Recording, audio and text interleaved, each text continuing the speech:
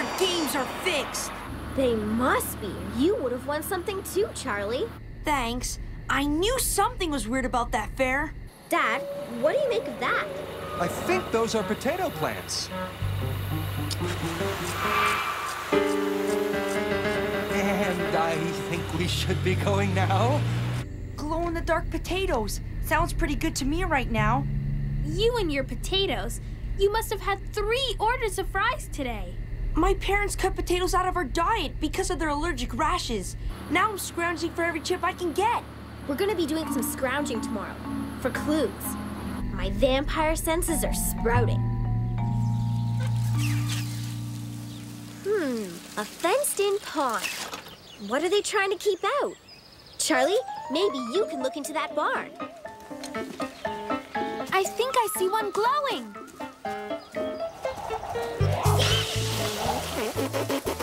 Listen to this. The ingredients include jellyfish. No trespassing. Get out. Not until you explain these glowing potatoes.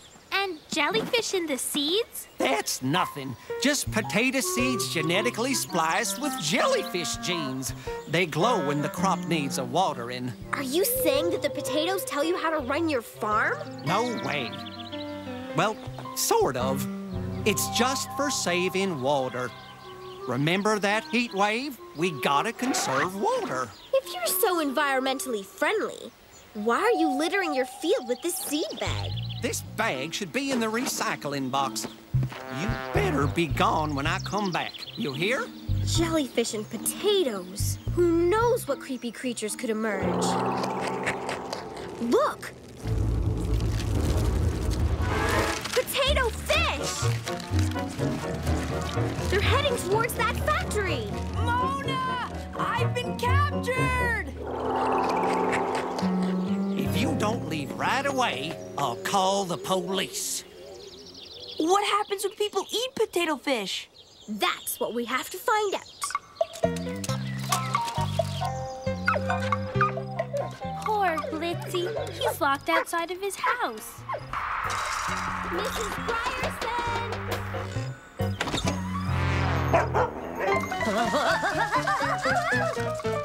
What was that? Blitzy was locked outside. Oh, my goodness. I was so caught up in my lounging, I forgot poor precious Blitzy outside. I'm so sorry, Blitzy. It's not like you to forget about Blitzy even for a minute. Yes, I feel just awful. What's wrong with me today? I think I know.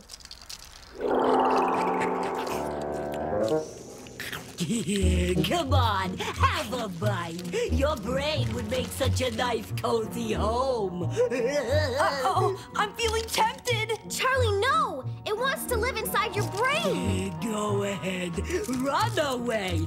Spud's potato fish are everywhere. Tell Spud that he'll be dealing with Mona the vampire. Good dog, Blitzy. Now we can relax in front of the soccer game together. It's nice to have our brains turned to jelly. This is getting serious. We need an adult witness. The farmer? No, my dad. He saw it with his own eyes. I'll have a talk with him. We'll meet you outside. Dad, we met the farmer of the glowing potatoes. Can you file a complaint for us? Against the farmer? No, the farmer works for Spud, the leader of the potato fish. They're part potato, part jellyfish. Why are you home from work? Funny thing, we got the morning off. Yikes, don't lose the ball. Sorry, Mona, a bit distracted by the game. Okay. It's not like Mom and Dad to lie around eating a bag of chips. There must have been a potato fish in that bag. I'm calling an emergency meeting at Zapman headquarters. My basement? Good idea. It's probably the only potato-free zone in town. It seems like the whole town is just vegetating in front of their glowing TV sets. What does that have to do with jellyfish? Let's see. It says here that jellyfish are animals that simply float in the water, waiting for their food to come to them. That's what's happening to the town. People just sitting there. Turning their minds into jelly. Officer Halcroft needs to hear about this.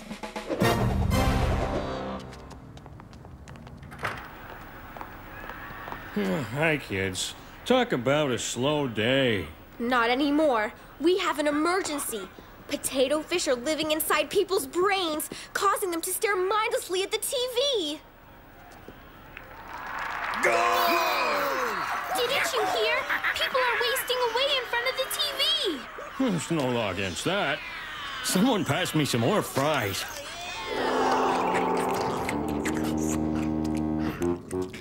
We'll have to handle this ourselves. The only way to get real information is to hear it directly from a real potato fish. Maybe we can find out more about their leader, Spud. My favorite chips. No! We don't know which ones are real chips and which are potato fish. This is the real test.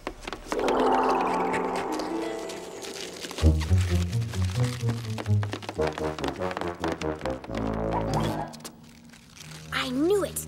The potato fish are somehow linked together. Now I read from the chip bag. Spud is transmitting. We have no natural home or habitat, so we must find our own. Just as our leader Spud promised.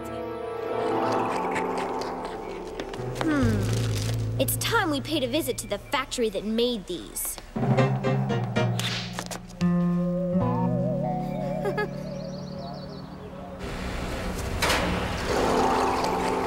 fearless leader Spud wants us to sing the song he taught us. Potato fish, your brain is what we wish. We're swimming in your belly, we turn your mind to jelly. Potato fish, what a tasty dish. You notice that when Spud is transmitting, they start to glow. The glowing could be an energy transmitter. We gotta deactivate the leader, Spud.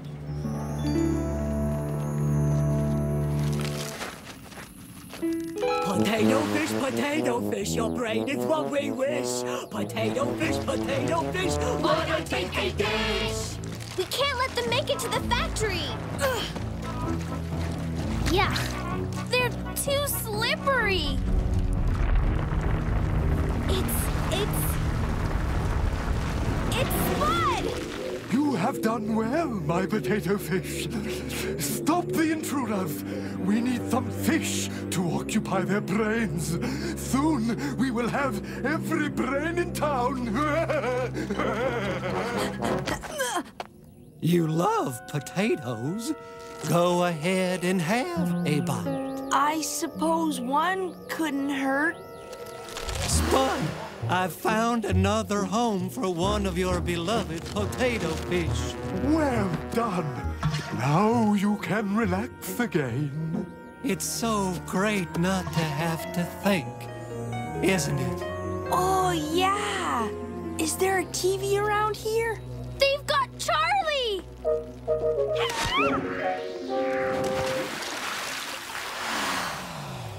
That's it! Water stops the glow. That's how we can disconnect them from Spud. We gotta lead them to water. Okay. Boy, am I hungry! It's working. Watch this. Hey, potato fish! Need a place to stay?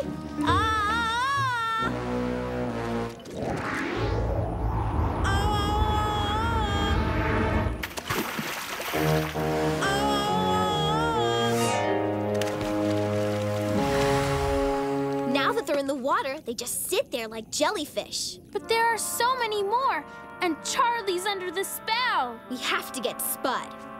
The game's over, Spud. What's your problem? We're actually helping humans to relax. Just sit back and wait for things to come to you. But humans can't relax all the time. Nothing will get done. My parents will always be at home. Oh, come on. Give relaxing a try. Instead of all this paranormal investigation activity, open wide.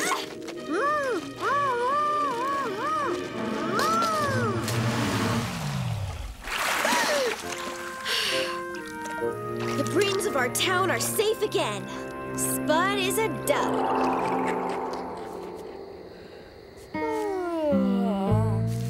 Boy, this country air is relaxing. Oh, geez, look at the time. I've got work to do.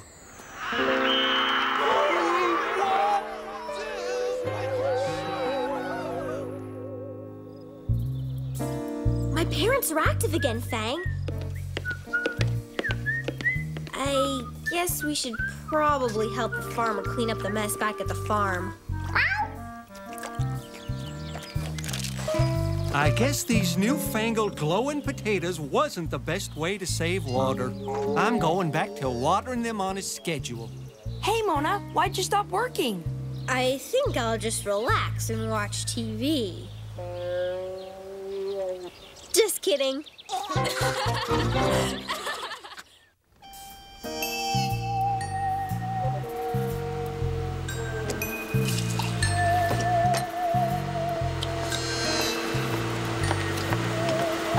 Mom, since when do you vacuum in the morning? Honey, since when do you wear curlers?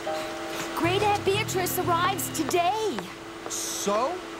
So look at this place. It's a mess. Aunt Beatrice is a world traveler. She stays in five-star hotels. And what will she think when she gets here and sees this? Well, it's not like we're charging her, right?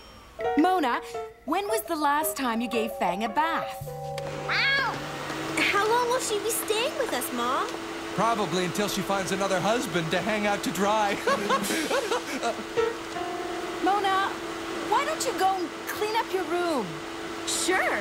But does that mean I get to stay home from school today?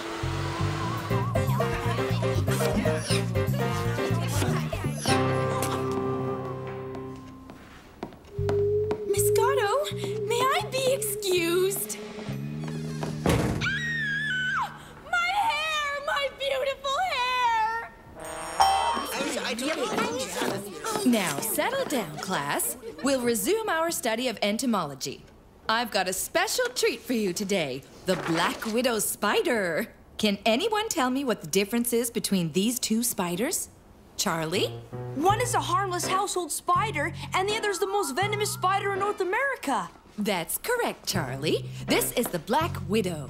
She has a distinct red marking on her abdomen. And this ingenious female Black Widow spider knows just what to do with unfaithful mates. She devours them.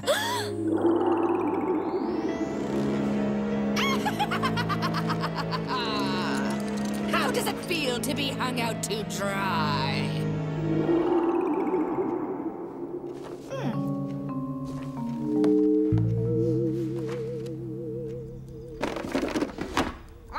I don't know why Mom is making such a big deal out of this, Fang. Is the doorbell broken? Oh, I'm terribly sorry. Don't be silly, darling. I was just kidding. And this darling must be Donna. It's Mona. Get the cat away from me!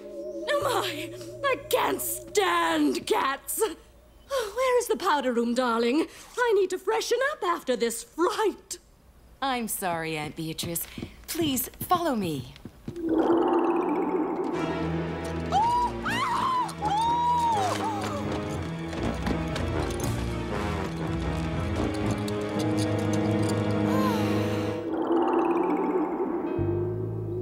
Maybe I should bring Aunt Bee in for Entomology Week at school. Mom, can I go over to Lily's? Oh, darling. Do come and sit with us for a bit. Here, I brought you a little something. Aren't they lovely, Mona? Aunt Bee just came back from Belgium, where they're renowned for their lacework. Look what she brought me. Thanks, Aunt Bee. Mom, can I go now? Please? So, do tell. Are there any eligible bachelors that you can set me up with? Oh, you are terrible. Mona's principal is single. These are beautiful, Mona. Lily, didn't you hear a word I said? Yes, I did. Your Aunt Bee is a black widow, and she's coming to town to find her next husband, or eat her next victim. Yuck. And her next victim, husband number 4, could very well be Principal Shobley. I'm not going near her. Can I have these gloves? Now, honey, you know how I feel about you playing matchmaker. Aunt Bee's a great catch. She's elegant and rich. Yeah, and you and I both know how she got to be so rich. Aunt Bee and Principal Shobley would make a great match. Or what about Officer Halcroft? You know what they say about a man in uniform.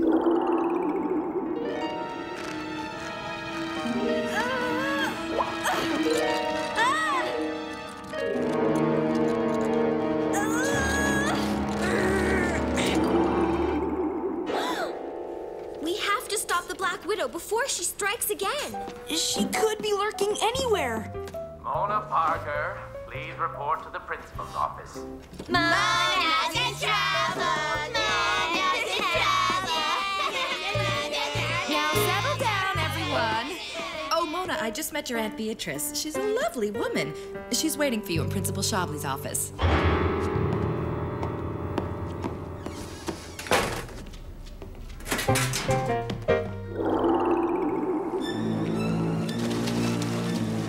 Must save Principal Shobley. Ha! You can do better than that. I'm Mona the Vampire. Bats are my best friends.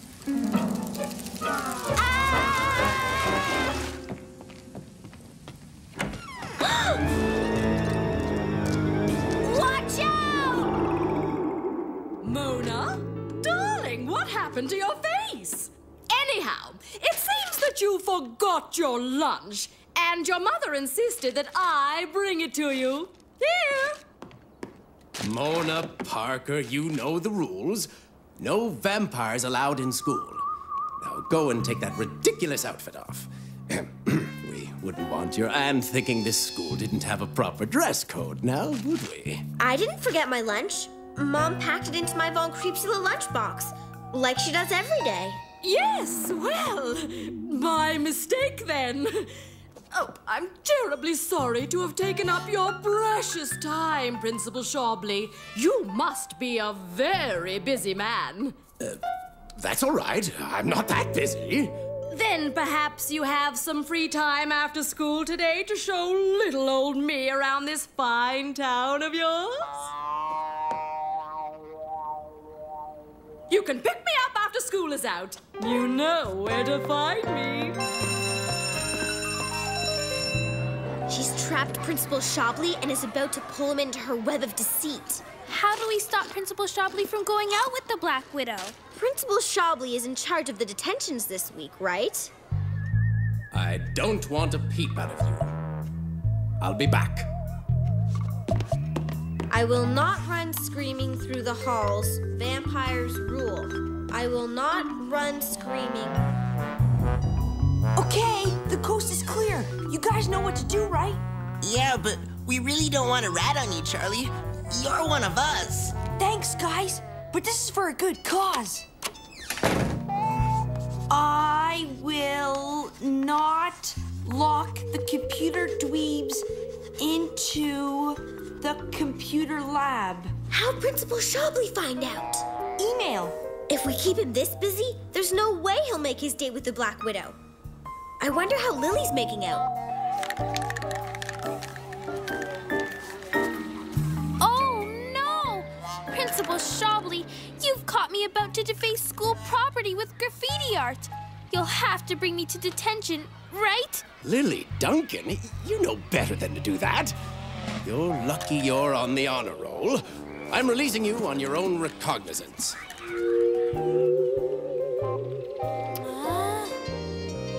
Zapman, do you have your Zapparama with the bug spray? Check. And Princess Giant, do you have the bug grenade? Check. Good, let's bust a bug. Over there! That's Principal Shobley's car. Aww, they're kind of cute. Hello? Let's not forget who's on the menu. Hello, Donna. Don't you think your principal would make a suitable mate for me? It's Mona. And we know exactly what you plan on doing with him. Well, I'm glad to see that you're learning something at school. I guess we have Principal Shobley to thank for that. Zapman, no! What'd you do that for? Pest control!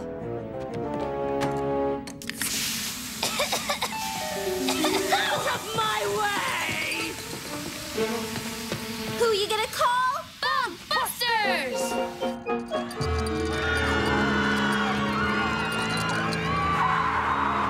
Oh no!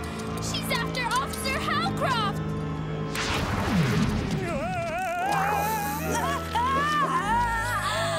Princess Giant, don't!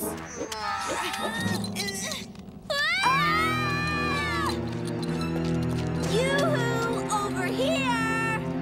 Look, a man in uniform!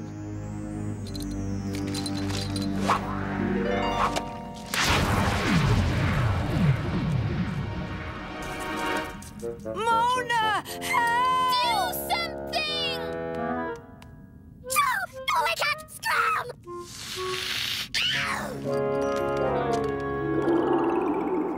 So why didn't Beatrice decide to leave early?